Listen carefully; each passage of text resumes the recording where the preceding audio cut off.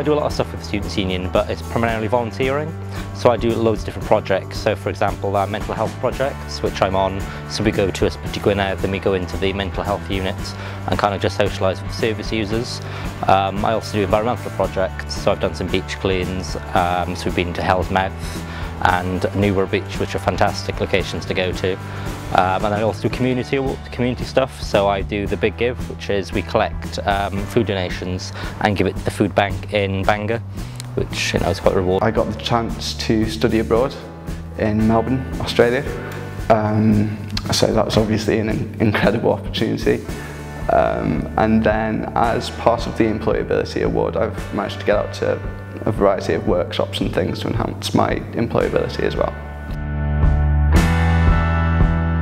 You can kind of work towards a thing called the BEA, which is the Bangor Employability Award, and you kind of collect points for doing these activities and for doing certain kind of core aspects, develop yourself as a person and for employment. So yeah, I think that'll benefit me when I do apply for jobs, because you can they give you a transcript along with your degree.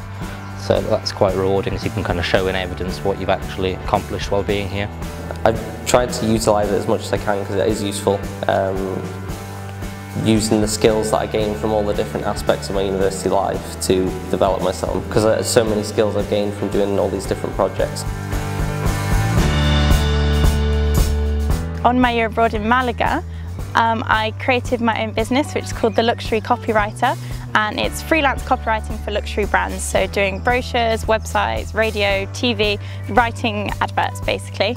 As soon as they found out here in Bangor that I'd created this business, they were really keen to support me, created lots of profiles which helped my website kind of go up on the Google search rankings. So yeah, without that, now it's got to a point where I have clients every week, so if it wasn't for their support, shouting about me all over social media, on Bangor University website, then yeah, I probably wouldn't be in the position I am now, so I'm really, really grateful. They also encouraged me to enter the Santander Universities competition, where you had to create a business idea, and yeah, that did really well. It got to the final.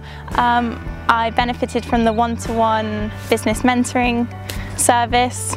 Catherine, she was wonderful, gave me loads of confidence. I feel more confident in approaching new situations, and talking to people that I don't know has been really improved by coming to Bangor, yeah. They've definitely improved my confidence. I'm more confident for having all of these experiences and a lot more independent for going away and travelling on my own and stuff as well.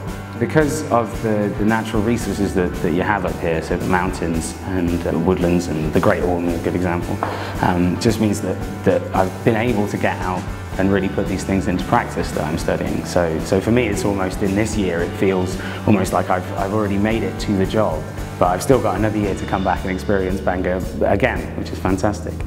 The team here, they go out of their way to help you. Even if it's self-confidence, publicity, finance, they're behind you, and they want to encourage you to do things which aren't necessarily just related to your degree, but more alternative routes like setting up your own business. And yeah, it was a really good university to come to enhance my job prospects and things like that.